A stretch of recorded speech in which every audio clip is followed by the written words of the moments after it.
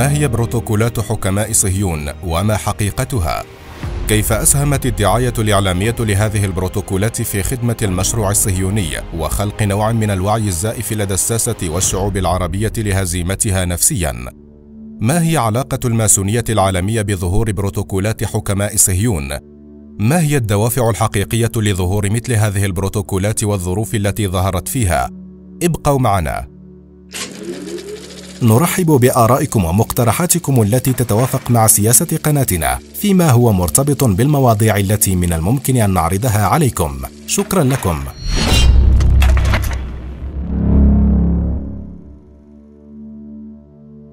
ارتبط اسم بروتوكولات حكماء صهيون منذ أكثر من قرن من الزمان بنظرية المؤامرة التي غالبا ما يتم ربطها بقوى مجهولة تدير العالم من خلف الستار، فأصبح مجرد ذكر اسم كتاب بروتوكولات حكماء صهيون يولد انطباعا لدى السامع بأن هناك مؤامرة حيكت وتحاك ضد كل شيء مرتبط بالواقع الذي نعيشه، مما خلق نوعا من الهزيمة النفسية للمثقف العربي التي ما لبثت أن انتشرت واتسعت دائرتها دون ما إدراك على شريحة عريضة من المجتمعات، فأصبحت البروتوكولات وكأنها مسار لخط القدر المرتبط بكل شعوب العالم، لتتحول دون ما قصد أو إدراك إلى تحويل العقلية اليهودية لمصاف الألوهية، لأنها خططت وتخطط لأحداث عالمية حدثت ولا زالت تحدث إلى يومنا هذا. فما هي حقيقة بروتوكولات حكماء صهيون وكيف ظهرت؟ في مقالة نقدية لعالم الاجتماع والمفكر المصري الدكتور عبدالوهاب المسيري مؤلف موسوعة اليهود واليهودية والصهيونية يقول: كلمة بروتوكول كلمة إنجليزية تعني اتفاقية، وبروتوكولات حكماء صهيون وثيقة يقال أنها كتبت عام 1897 في بازل بسويسرا، أي في العام نفسه الذي عقد فيه المؤتمر الصهيوني الأول، بل يزعم البعض أن تيودور هيرتزل تلاها على المؤتمر وأنها نوقشت فيه، بل وتذهب بعض الآراء إلى التأكيد على أن المؤتمرات الصهيونية المختلفة ما هي إلا مؤتمرات حكماء صهيون هذه، وأن الهدف من المؤتمر السري الأساسي الأول الذي ضم حاخامات اليهود هو وضع خطة محكمة بالتعاون مع الماسونيين الأحرار والليبراليين والعلمانيين والملحدين لإقامة إمبراطورية عالمية تخضع لسلطان اليهود وتديرها حكومة عالمية يكون مقرها القدس. تقع البروتوكولات البالغ عددها 24 بروتوكولا في نحو 110 صفحات، ونشرت لأول مرة عام 1905 ملحقا لكتاب من تأليف سيرجي نيلوس، وهو مواطن روسي ادعى أنه تسلم المخطوطة عام 1901 من صديق له حصل عليها من امرأة تدعى مدام كي، ادعت أنها سرقتها من أحد أقطاب الماسونية في فرنسا، لكن نيلوس نفسه أخبر أحد النبلاء الروس بأن هذه المرأة أخذتها من رئيس البوليس السري الروسي في فرنسا، وأن الأخير هو الذي سرقها من أرشيف المحفل الماسوني. قد كانت لنيلوس اهتمامات صوفية متطرفة، كما كان غارقا في الدراسات الخاصة بالدلالات الصوفية للأشكال الهندسية. لقت البروتوكولات رواجا كبيرا بعد نشوب الثورة البولشوفية التي أسماها البعض آنذاك الثورة اليهودية، إذ عزى الكثيرون الانتفاضات الاجتماعية التي اجتاحت كثيرا من البلدان الأوروبية إلى اليهود.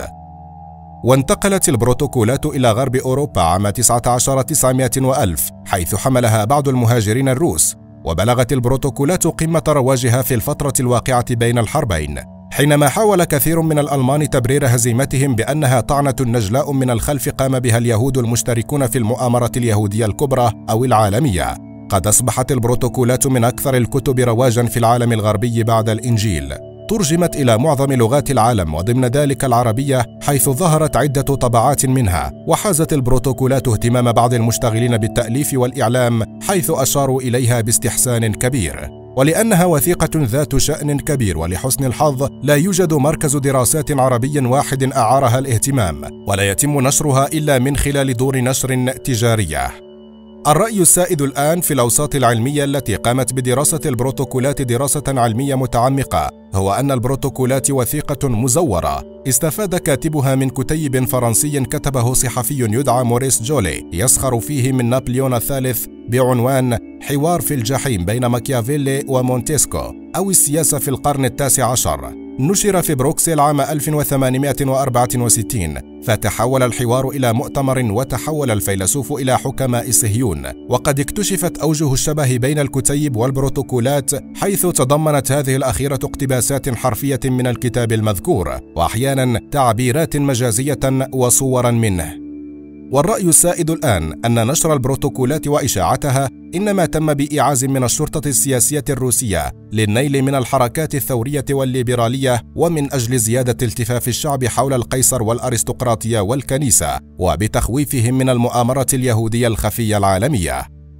يستأنف الدكتور المسيري قوله: قد قمنا بدراسة سريعة لعناصر خطاب البروتوكولات، الأسلوب والمفردات والصور، فوجدنا أن هناك من الدلائل ما يدعم وجهة النظر القائلة بأنها وثيقة مزيفة. ثم يفند المسيري ما ذهب إليه في ذلك تفنيدا علميا قائلا: يلاحظ أن البروتوكولات وثيقة روسية بالدرجة الأولى والأخيرة.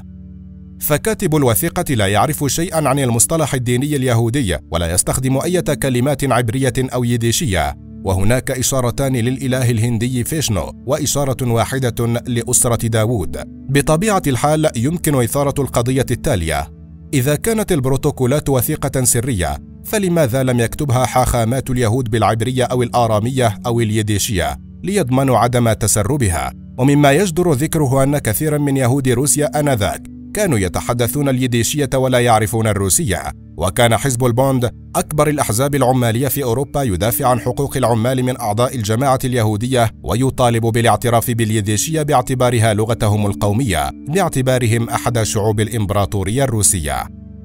الموضوعات الأساسية المتواترة في البروتوكولات موضوعات روسية، فهناك دفاع عن الاستبداد المطلق وعما يسمى بالأرستقراطية الطبيعية الوراثية، وهجوم شرس على الليبرالية والاشتراكية. هو ما يبين أن اهتمامات الكاتب روسية تماما، وتعكس رؤية الطبقة الحاكمة الروسية في السنين الأخيرة من حكم النظام القيصري. هناك هجوم على الكنيسة الكاثوليكية واليسوعية، وهو ما يدل على أثر التربة المسيحية الأرثوذكسية السلافية التي كانت تناصب الكاثوليكية العداء. ثمة هجوم شرس على الماسونية التي كانت آنذاك جزءا لا يتجزأ من الحركة الليبرالية والثورية الروسية.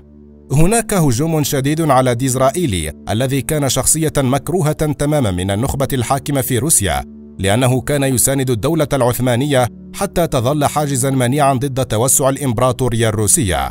كما أن نبرة البروتوكولات ساذجة للغاية، فمن الواضح أن كاتبها الذي زيفها لا يجيد التزييف، فقد حاول أن يبين الخطر العالمي لليهود، وحتى يعطي وثيقته درجة من المصداقية جعل حكماء صهيون لا أحد سواهم يتحدثون عن الخطر اليهودي، حتى يبدو الأمر كله وكأنه شهد شاهد من أهلها، غير أنه لم يكن على درجة كبيرة من الذكاء في عملية تزييفه هذه. لعل ما ساعد على إشاعة هذا النموذج التفسيري الساذج أن الوجدان المسيحي كان يجعل من اليهودي قاتل الرب رمزا لكل الشرور. والفكرة الأساسية في البروتوكولات هي فكرة الحكومة اليهودية العالمية، لكن المعروف تاريخيا أنه لم تكن هناك سلطة مركزية تجمع سائر يهود العالم بعد تحطيم الهيكل على يد نبختنصر عام 586 قبل الميلاد، ذلك بسبب طبيعة الوجود اليهودي في العالم، حيث انتشر اليهود على هيئة أقليات دينية لا يربطها رباط قومي. ثمة رأي يذهب إلى أن الصهاينة يقومون بالترويج لهذه البروتوكولات لأنها تخدم المشروع الصهيوني الذي يهدف إلى ضرب العزلة على اليهود وتحويلهم إلى مادة خام صالحة للتهجير والتوطين في فلسطين المحتلة. كما أن كثيرا من الافتراضات الكامنة في البروتوكولات مثل الشعب اليهودي والشخصية اليهودية والمصالح اليهودية هي جميعا افتراضات صهيونية أساسية، والهجوم عليها هو في واقع الأمر تسليم غير مباشر بوجودها. سواء أكان هذا الرأي الأخير صحيحا أم كاذبا، فإن ترويج البروتوكولات يخدم المصالح الصهيونية من الناحية العملية، ويتم الآن في العالم العربي تداول كم هائل من الكتابات مثل أحجار على رقعة الشطرنج وغيرها، كل هدفها هو إشاعة الخوف من اليهود والصهيونية بتبني رؤية بروتوكولية تنسب إلى اليهود قوى عجائبية. ويساهم بعض أعضاء النخب الحاكمة في الترويج لهذه البروتوكولات لتبرير العجز العربي والتخاذل أمام العدو الصهيوني، دون أن يدركوا بأنهم بهذا إنما يخدمون مصلحة العدو. وقد صرح المعلق السياسي الإسرائيلي يوئيل ماركوس في جريدة هآرتس يوم 31 من ديسمبر عام 1993 بأن كثيرا من الدول تغازل إسرائيل وتحاول أن تخطب ودها، نظرا لأن حكام هذه الدول يؤمنون بأن البروتوكولات وثيقة صحيحة، وأن ما جاء فيها هو المخطط الذي يتحقق في العالم والذي سيؤدي إلى سيطرة اليهود، وأن اليهود يتحكمون بالفعل في رأس المال العالمي وفي حكومة الولايات المتحدة الأمريكية. ومن ثم فالطريق إلى المعونة الأمريكية يمر من خلال اللوبي الصهيوني والدول الصهيونية. ويضيف ماركوس معلقا على هذه المفارقة: إن البروتوكولات بسبب أثرها الذي لا يولد الرهبة في النفوس ويدفع الناس لمغازلة إسرائيل واليهود، تبدو كأن الذي كتبها لم يكن شخصا معاديا لليهود، وإنما يهودي ذكي يتسم ببعد النظر. قد أثبتت الانتفاضة الفلسطينية أن اليهود بشر، وأن إلحاق الأذى بهم وهزيمتهم أمر ممكن، وأنهم قد يهاجمون عدوهم كالصقور حينما تسنح الفرصة، ثم يفرون كالدجاج حينما يدركون مدى قوته وإصراره. والاستمرار في إشاعة الرؤية البروتوكولية هو نوع من الإصرار على مد يد العون للعدو الصهيوني وعلى التنكر لإنجازات الانتفاضة.